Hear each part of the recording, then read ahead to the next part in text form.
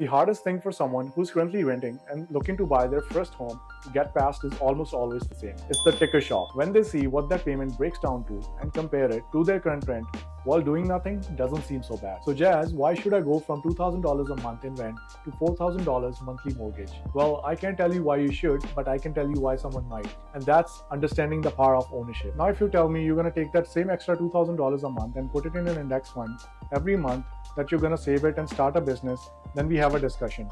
But if you're comparing $2,000 more a month to own an appreciating asset to $2,000 less a month for lifestyle choices, then you are misunderstanding the opportunity here. Now let's say you buy a condo for $500,000 today and that appreciated conservatively for 3.5% for next 5 years.